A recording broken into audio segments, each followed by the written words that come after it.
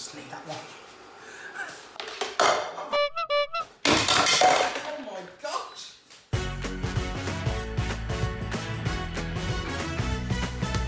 We're going to be baking the new craze. It's all about pancakes and it's all about cereals. So pancakes, cereals, we're going to combine the two and make pancake cereal. So we're just going to do a basic pancake mix, which is you'll need milk, plain flour, baking soda, and also a little bit of sugar. Get it in. If you don't want to use a fork, get the bad boy out. Yeah, baby. I have actually forgotten the eggs. Wait there. And you need 2 eggs. Bang those in as well. 1, 2. Lovely. Mixer. When you finish that, what you want to do is you want to put that into a squeezy bottle if you've got one, like so. If you haven't got a squeezy bottle, got a little tip for you. When you've finished your bottle of water, all you need to do is put a hole in the lid, put the lid on, first of all, put your pancake mix into the bottle when it's empty, put a hole in the lid, and then you can squirt your mini pancakes into the pan. How amazing is that? That's just a little tip for you. Water, just love it, don't you? Let's start squirting in our pancake mix. Just give it a quick shake. A little shake, a little shake, a little shake, shake, shake. Here we go. So it's quite figgly, so it's tiny little pancakes, because remember it's cereal. How mad is this? And don't obviously get them to touch each other, because you want these pancakes to be individual.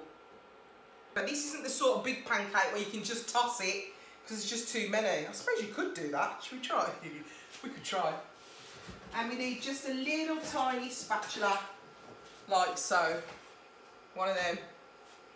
Because you're going to flip them over when they're nicely cooked. So now you can just chill. Just talk amongst yourselves. Best chef in the world. Oh, sugar, what is that? Oh, I forgot to put the lid on. These ones are definitely cooked. Let's get them out of the pan. There we go, just flick them in. Okay, let's just leave that one. Oh my gosh! Oh my god! Just dropped them everywhere. Just dropped pancakes literally everywhere. I'll clean that later. Oh my god. Right. Anyway, you get the gist, right? Let's put some more. So as you can see, this is a really figgly thing to do. So if you've got time on your hands, you're gonna love it. When you've cooked them, they should look a little bit like this. As you can see, they're cereal.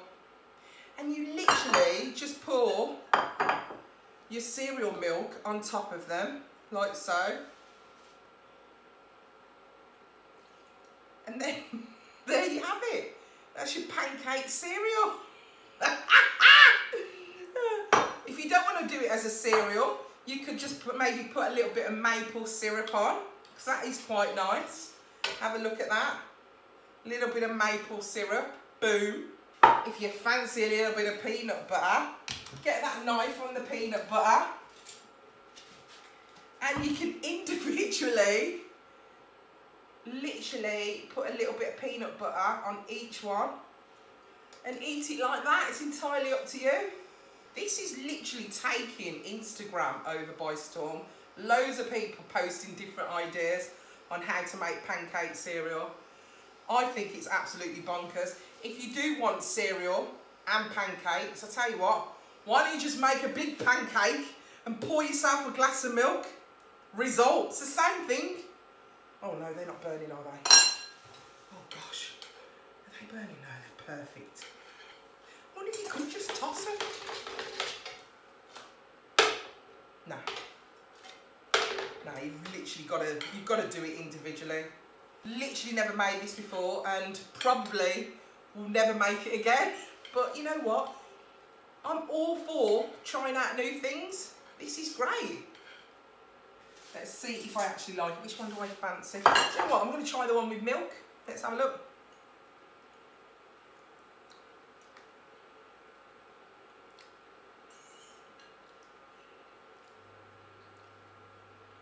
You know what? It's all right. Give me a spoon, man. I'm getting involved. Until next